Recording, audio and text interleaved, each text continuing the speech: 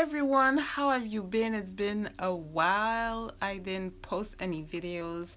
So what happened is I've just been thinking about what I can do as a business, how I can do it, and what I would want to do.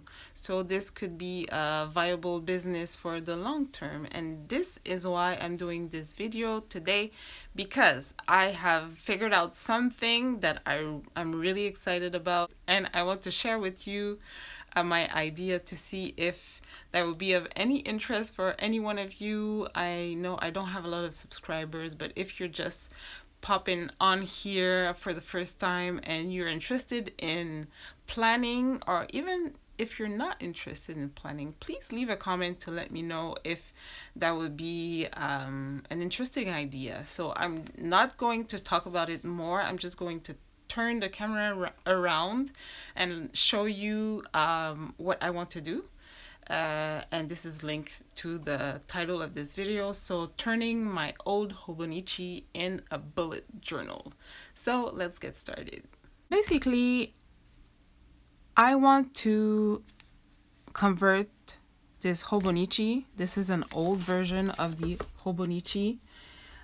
It's from 2015. So I haven't used it to its full capacity.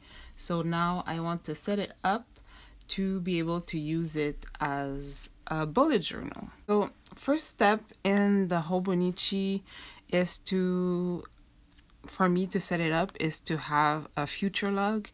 And here I will do the last date just to show you, well, you know how to stamp, but I mean, let's do it together. So I've inked my stamp, and I made the mark here just to know where I want to stamp it, and hopefully I will stamp it properly.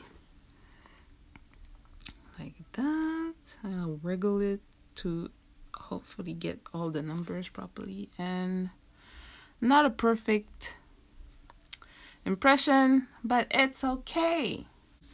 What I want to do also is cover this date here. Since it's not the right date, it's written Saturday, May 30th. It's a hobonichi from 2015. I don't need the dates. I made this so I could cover this date here. It's not perfect. I will have to glue it, and I will leave some of it hanging out of the hobonichi, but it's okay. I like that look of not perfect, not perfection. With these, I wanted to play with color. I will whip out my watercolors. I have here the Jane Davenport set. What color do I want? I want the mermaid color, so it's here.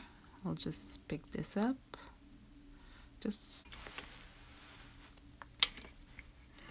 I'll do it like that, and then do a ombre down.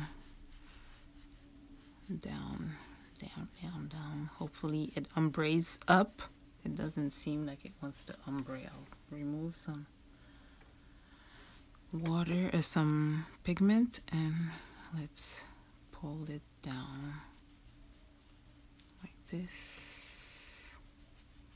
This is kind of an ombre. I'll add some color here, I guess.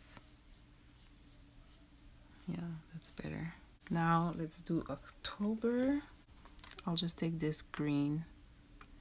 Why not? And again, I want to ombre it. So let's try to ombre it.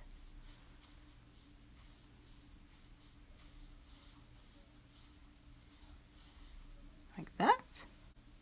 The 70s eyeshadow. Let's try to ombre it again. Did I made up a verb here? Let's try to ombre it. That's not proper English, I'm sorry.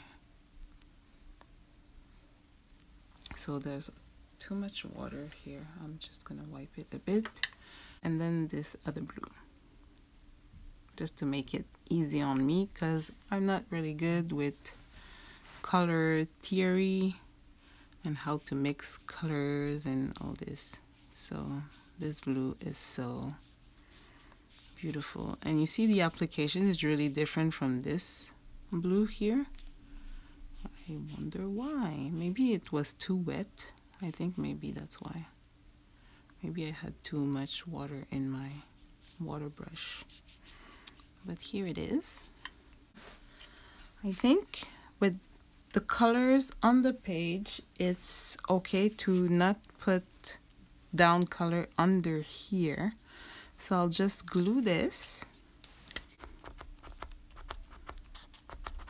Okay.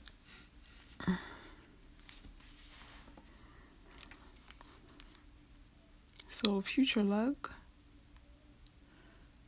And what I realize now is I could have stamped these a bit, just maybe 1 or 2 lines lower, so that I have time enough space to put this on.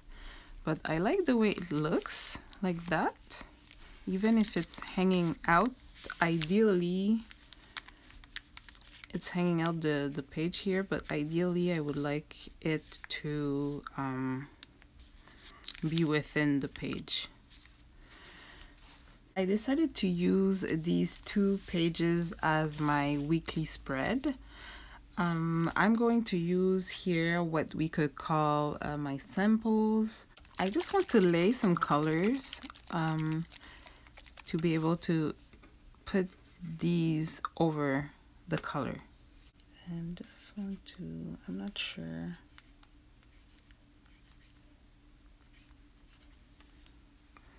Like that. And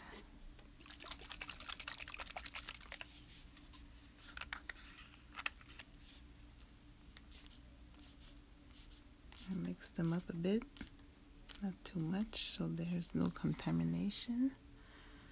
Like that.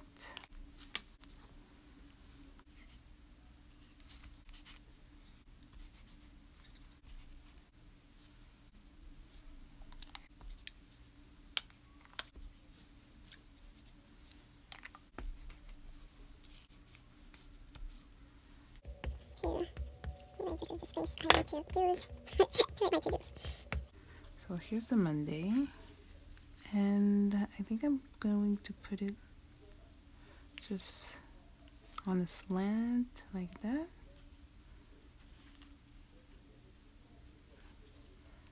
And yeah, why not? Tuesday here.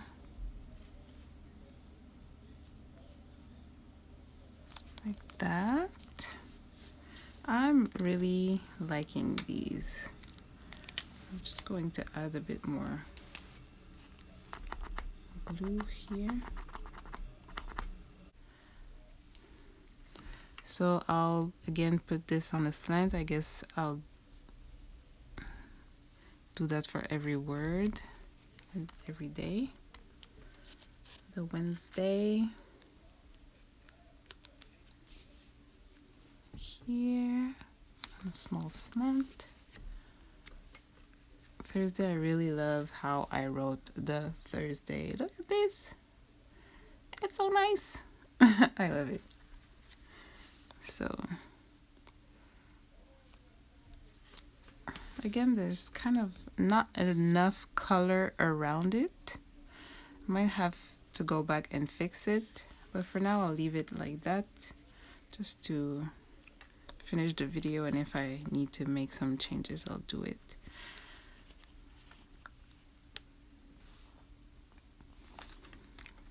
Friday, Saturday, not enough color, but I still like it. I still like the look. Here I would add color under. Here it's Sunday, and here, since it's not a day but a to-do list, I made it different, so it's my to-do. I like that. I think I want to move this up a bit. I want to move it up like that. This is how it looks. I have to say I really like it. I like it a lot. So I just wanted to show you my face before I leave. You've seen my process, what I want to do. I've shared my ideas with you. So please leave a comment. Let me know what you think about this idea. I think it would be perfect for me. And I'm so excited about it. I'm really hopeful that it will work because this has been a goal of mine for a long time to just be able to start my business already. And I feel now I found something that is me and that I can do, but I still need your help to kind of figure out if it's a good idea, if you think it would be interesting. I know not everyone is interested in planning, but if you are interested in planning, please leave a comment and let me know if this would be something interesting to you, like have kind of planner die cuts. So thank you very much for watching. Subscribe if you want to see how this evolve, and take care of yourself. Hope to see you very soon. Bye.